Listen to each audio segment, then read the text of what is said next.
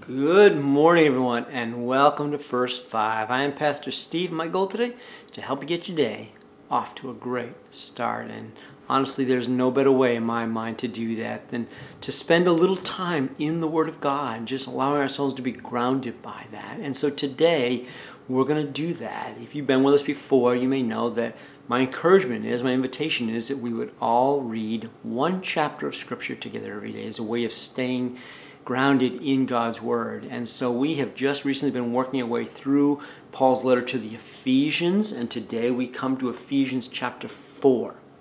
And so when we're all done our lesson this morning, I would invite you to take a few moments and read the whole of Ephesians chapter 4. But for the purpose of our lesson, we'll be looking at verses 1 through 6. And so if you have a Bible handy, I would invite you to open up with me, or you can do it on your phone app. Open up with me to Ephesians chapter 4, beginning in verse 1. Here Paul writes, "As a prisoner for the Lord, then, I urge you to live a life worthy of the calling you have received. Be completely humble and gentle. Be patient, bearing with one another in love. Make every effort to keep the unity of the Spirit through the bond of peace. There is one body and one Spirit, just as you were called to one hope when you were called. One Lord, one faith, one baptism. One God and Father of us all, who is over all and through all and in all." Here in chapter 4, Paul makes a transition. If you were with us yesterday, you may remember that we talked about how Paul had been praying for the Ephesians, and he spends a good bit of time in chapter 3 praying for them. Now, in this chapter, he begins to instruct them in Christian living. As we mature in our faith, it is meant to be reflected in the way we live, right? It's not just, our faith is not just here. It's heart, but it's hands also. It's how we live out our lives. Jesus accepts us just as we are. But that doesn't necessarily mean he leaves us just as we were. Right? He is shaping us. He is changing us. And after we have accepted Christ and are justified of our sins, we begin a lifelong process that we call sanctification.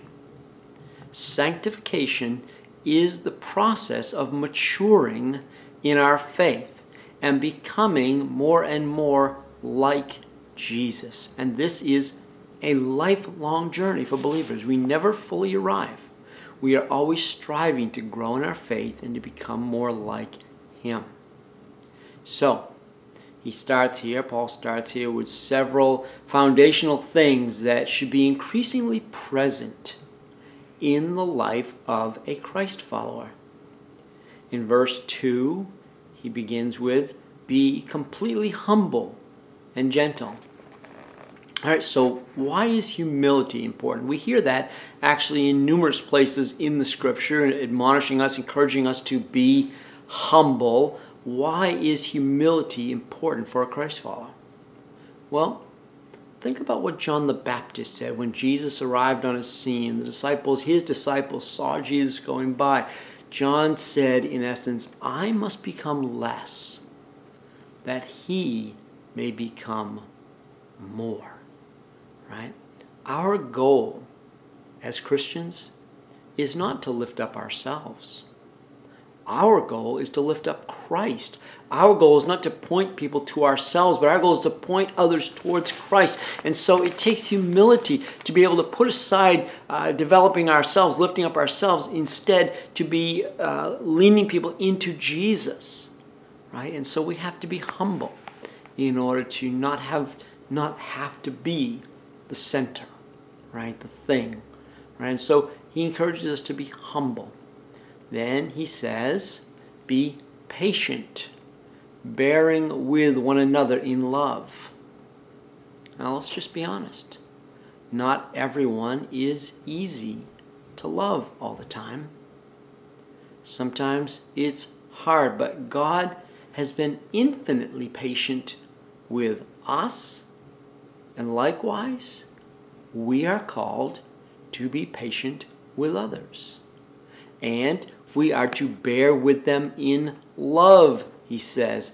You know, it's easy to love our favorite people, but as we are maturing in our faith, it changes our ability to love all people. And so as we grow deeper in faith, we are increasingly able and love with greater intensity even those, what I call, EGR people, extra grace required.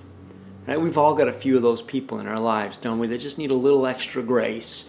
But as we mature in faith, we're able to extend that kind of grace because we are more and more reflecting Jesus. And then finally, in verse 3, he says, and make every effort to maintain the unity.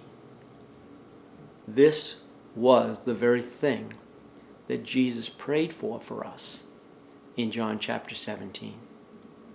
Unity requires us to put others ahead of ourselves.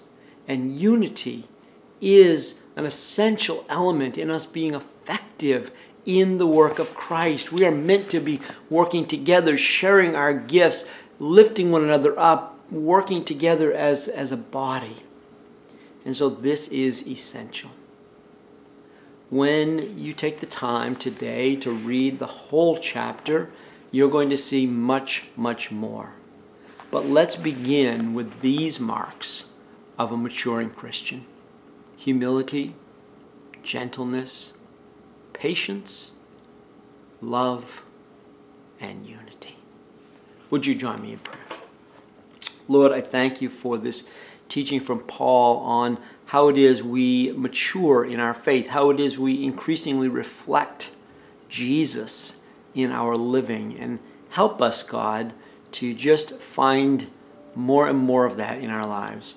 Help us to be increasing in those aspects of Christian maturity, of our sanctification journey, Lord. And so I just pray that you'd help us to do that so that every day we can be a little bit more like Jesus. In your holy name we pray. Amen. All right, everyone, have a wonderful day, and I will talk to you tomorrow. God bless.